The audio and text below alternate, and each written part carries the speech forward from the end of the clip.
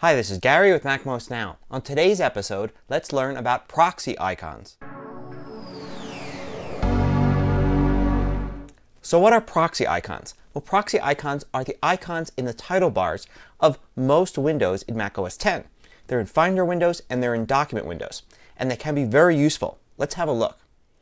So here's a Finder window, and here's the proxy icon.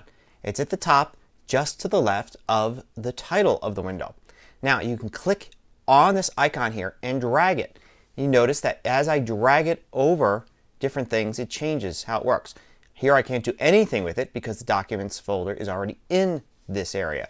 But I could drag it, say, over to Archive and you add a plus symbol to it, allowing me to copy that folder there. I can also go ahead and, like I was doing a drag in the Finder, I can go ahead and hold the Option and Command key down to create an alias for that folder.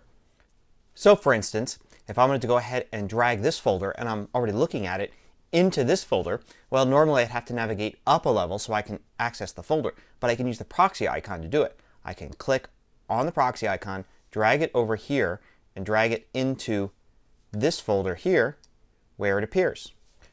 Now this comes in very handy when editing a document. Here I am using TextEdit to edit a document, and normally I'd have to find the document in the Finder in order to do any file manipulation with it. But I can actually use the proxy icon here and drag it into a Finder window. It'll create an alias, or I can go ahead and hold down the Command key and it will make a copy of that file as well.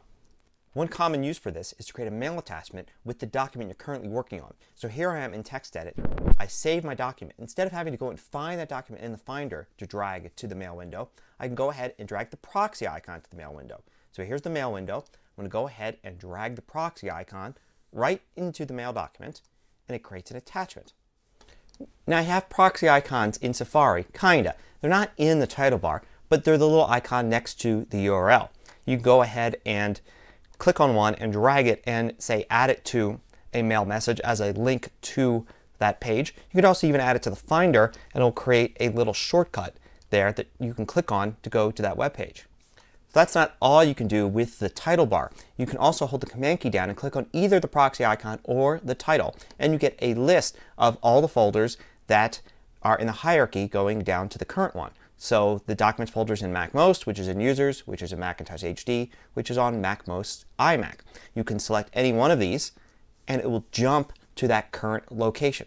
Now, even in a document, you can use the title bar to find out what folder it is in. So you can do the same trick as you did in the Finder, hold the Command key down, click on the title bar, and it gives you a list of the hierarchy leading to that file. And you can release it over any of these folders and it will open up a new Finder window with that folder.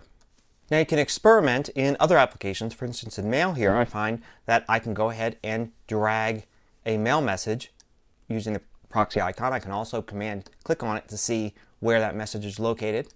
So all sorts of different applications. Address Book, iCal, iTunes don't seem to do anything with proxy icons now, but I check in some of your favorite applications, especially third-party ones, to see what functions the proxy icon has.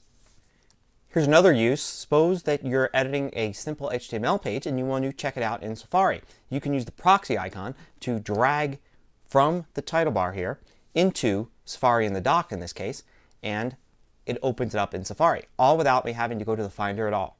So that's a quick look at proxy icons and the title bar. Hope you found it useful. Till next time, this is Gary Rosenzweig with MacMost Now.